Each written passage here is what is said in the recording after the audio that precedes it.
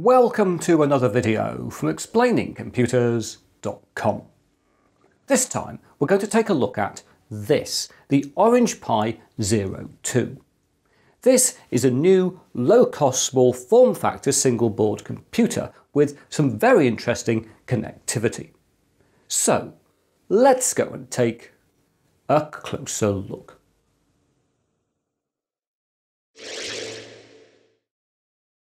Right, here we have the Orange Pi 02 in its little white box, and in January 2021 this was priced on AliExpress at $18.80 with a limit of one per customer at this price.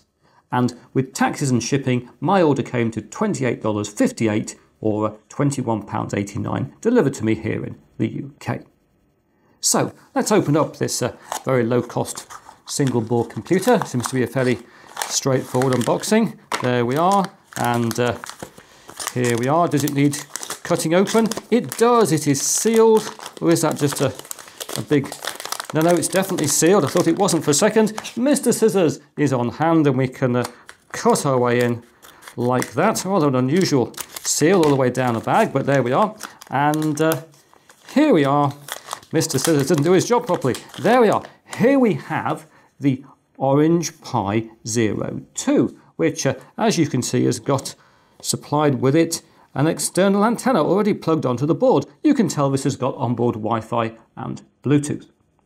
And this is an unusual form factor of single board computer. It's a very small board, so let's put it down next to some other single board computers so you can compare the size, and there we are. And as you can see here, we've got a Raspberry Pi 4, we've got a Raspberry Pi 0W, we've got a Banana Pi M20, and it's very clear that the Orange Pi 02 sits between these boards very much in terms of its form factor. But the board it is closest to, if we just get rid of some of the others and we bring it in, the board it is closest to is this one. This is a Raspberry Pi 3A+. And so what I thought we'd do is to initially, as usually in one of these videos, run through the specifications of the board we're looking at, the Orange Pi 02, and then we'll come back and do a comparison of the features in terms of these two boards here, the Orange Pi 02 and the Raspberry Pi 3A+.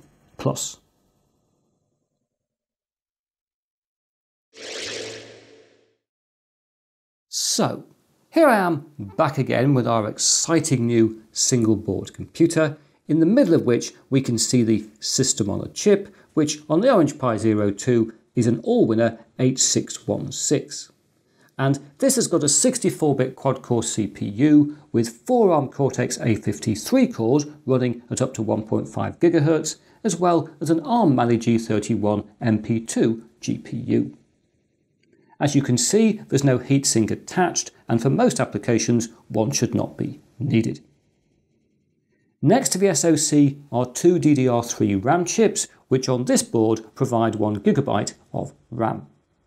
There's also a 512MB version of the Orange Pi 02, but this particular model is the latest 1 GB version that became available in December 2020. On the other side of the system on a chip, we then find an AW859A wireless chip, which offers 802.11 and AC Wi-Fi and Bluetooth 5.0. And we can see the tiny socket for the external antenna, which we saw earlier and which I've removed so we can take a better look at the board here. If we flick the Orange Pi 02 over, I'm sure it won't mind, underneath there's not a lot to report on other than the fact that here we have our microSD card slot for providing storage on the board. If we flick it back over, don't want it getting too disoriented, we can look at the main edge of the board where we find a single Type A USB 2 port and then a micro HDMI port. And this is HDMI 2.0A and can support a display up to 4K at 60 frames a second. There's then a USB-C port which is used for powering the board, supplying the required 5 volts at 2 amps, and then next to that we have a gigabit Ethernet socket, which is highly unusual on a single board computer with this size of form factor. And so you might think we're now pretty much finished, but the Orange Pi 02 still has some great features left to reveal. For a start, on the left edge is this 26-pin connector that offers I2C, SBI, UART and multiple GPIO ports. And then on the right edge we find this 13-pin header, which is very exciting indeed, as it offers not just 3 more GPIO input-output pins, but also a PAL or NTSC composite video output, stereo audio output, and, wait for it, the connections for 2 additional USB 2 ports. And so on this tiny quad-core board we have access to 3 USB 2 ports if we need them, along with gigabit Ethernet, HDMI and onboard Wi-Fi. And so in hardware terms, the Orange Pi 02 really is very good value indeed.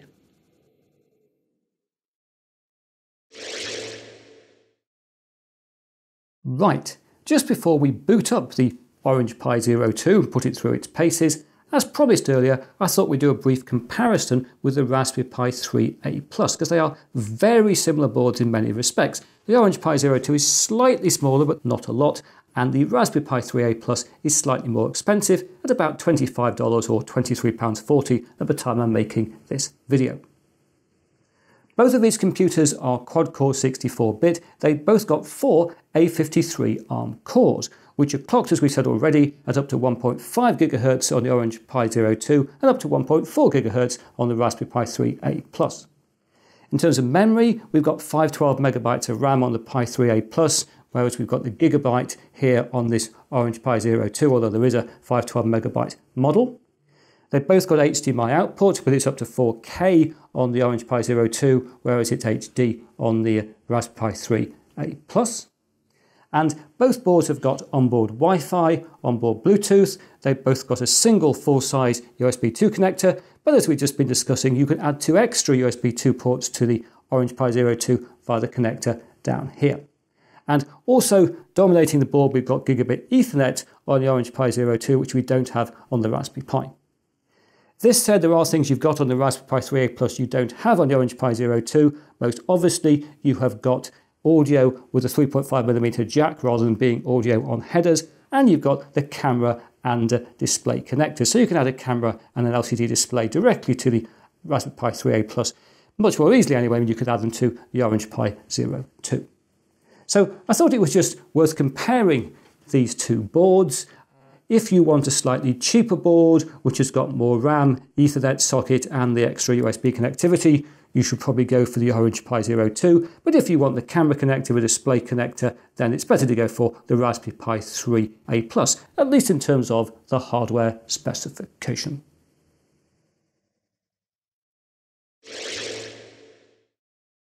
Greetings! Here I am back again, and as you can see, I've now got the Orange Pi 02 all connected up, and I've even connected in an additional USB 2 port. Here's an old USB 2 port I had lying around somewhere. I've connected it in via jumper leads to the right connectors on this GPIO header, and it works, which is just fantastic. That kept me really happy putting in that extra USB 2 port.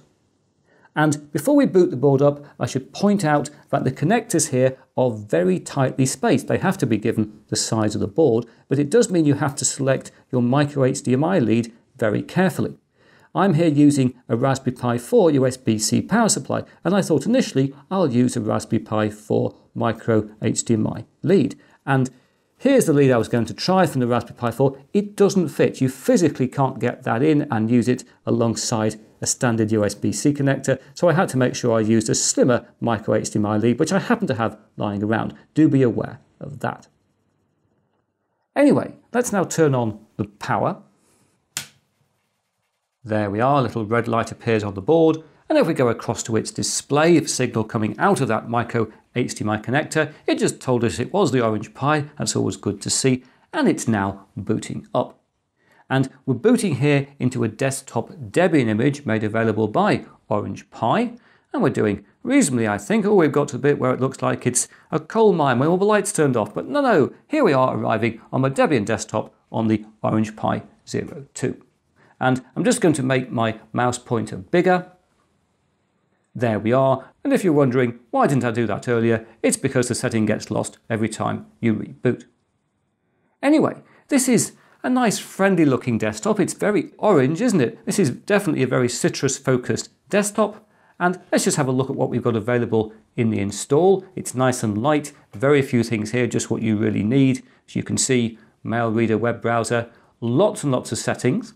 And I should point out in settings, if you want to change your resolution from the default for this image, which is 1280 by 720 to, for example, 1920 1080, which is what I'm running here, you cannot do this by going into display. You might try going here. You will find it simply won't work. What you need to do is to go down to settings and go down to Orange Pi config, like that, which is cool, takes you into the terminal. You need to enter here the root password, which is Orange Pi.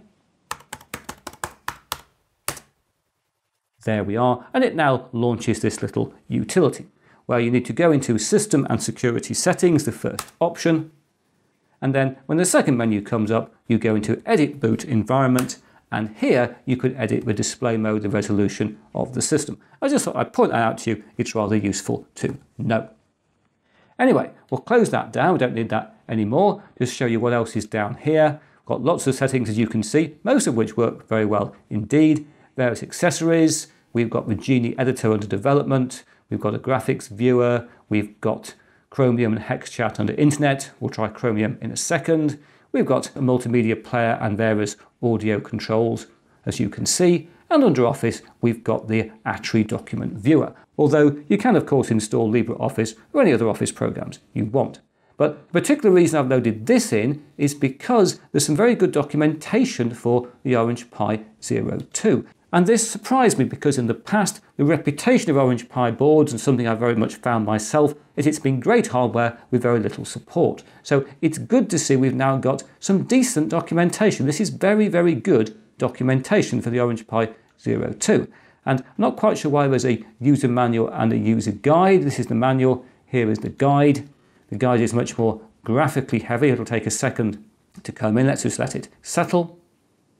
There we are, but as you can see, here's the official Orange Pi user's guide for the Orange Pi 02. It is good to see we've got this documentation available. I think we should just launch the browser to show you the performance of that. So we'll go down to Internet and Chromium. And Chromium, I guess, is a slightly heavy browser for this system, but I keep having to remind myself this board has got the same power in terms of processor cores and available memory as we had on the Raspberry Pi 3B and 3B+. In fact, it's slightly faster than Raspberry Pi 3B or 3B+. So it isn't that lacking in power at this board. Let's just get rid of that. And as you can see, I've set my home page here to the download page for Orange Pi. If we just go down to the second section, I think it is, there it is, look. These are the things you can download from Orange Pi for your Orange Pi 02.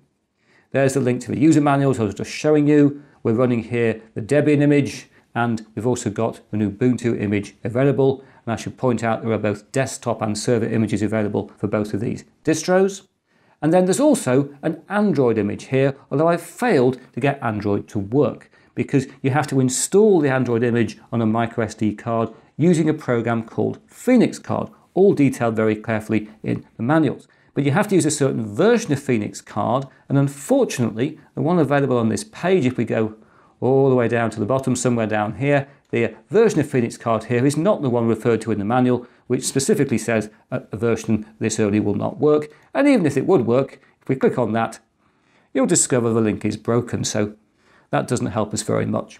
And I have managed to get a version of Phoenix Card running, which should have worked with the images available here, but it didn't. And eventually, after a few hours, I gave up and decided I wasn't going to risk installing viruses on my laptop by finding images of Phoenix Card all around the internet in various places that might not be particularly safe. So for that reason, I've not managed to get Android running. And I'm sure some people are already in the comments going, Chris, you can get Android running by doing this or this or this, and I'm sure you can. But from my point of view, this is the software made available for the board via Orange Pi themselves, and I think it's reasonable to expect that this will directly work. Final thing I'm going to do here is just to bring up for you my standard YouTube test clip. I'm sure this will not work. There's no graphical acceleration here. Indeed, if I grab the edge of this frame, this window, and drag it, you will see there are real problems going on here with this in terms of drawing the display. But let's speed on through until I've got YouTube playing back full screen in 1080p, which, as you can see, is really not a good experience. And I'm well aware the Orange Pi 2 is not intended to be a streaming media player, it is intended to be an IoT device. And in that context, it's a nice piece of hardware, but I still think it's got some issues when it comes to software support.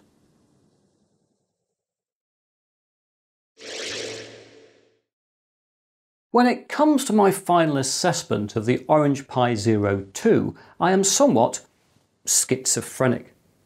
On the one hand, I really like the board. It's a great small form factor single board computer. It sells for a very good price and it's got very good connectivity for a board of its price and form factor. And Orange Pi made available some very good documentation, so there's lots of positives associated with the Orange Pi 2. This said, and you know what's coming next, there are still some software issues to contend with, the sort of issues you wouldn't have to contend with if you bought a model of Raspberry Pi. But now that's it for another video. If you've enjoyed what you've seen here, please press that like button. If you haven't subscribed, please subscribe, and I hope to talk to you again very soon.